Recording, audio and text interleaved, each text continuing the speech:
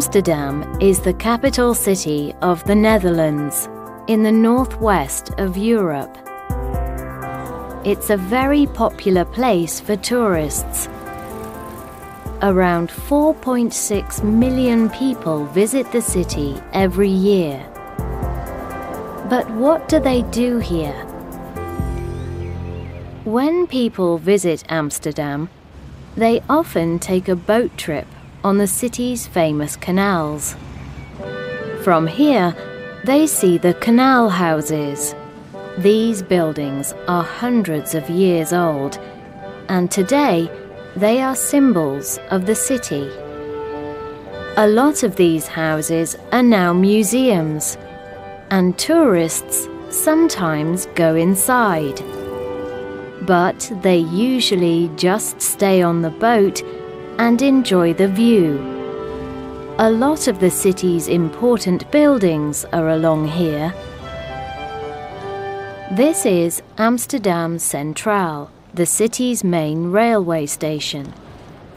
It's in the city centre, and it's about 130 years old.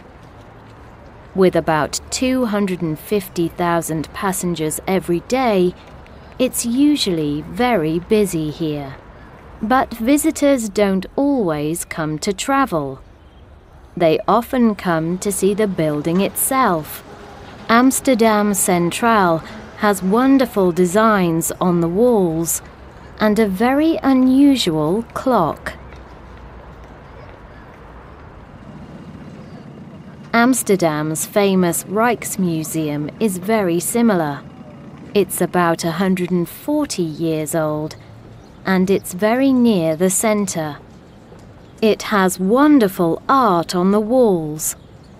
Tourists often come to enjoy the building's fantastic design. But not every building in Amsterdam is old. There are lots of exciting and modern buildings all over the city.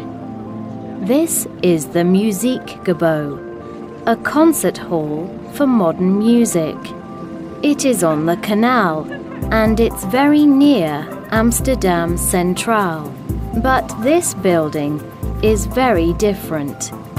It's a very interesting design, and at the side is a large black box, the BIM House, a special space for jazz.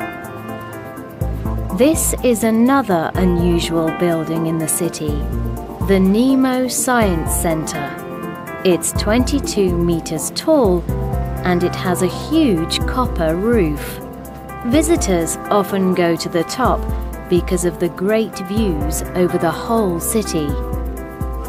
Amsterdam has all kinds of architecture, from the Rijksmuseum to the BIM House.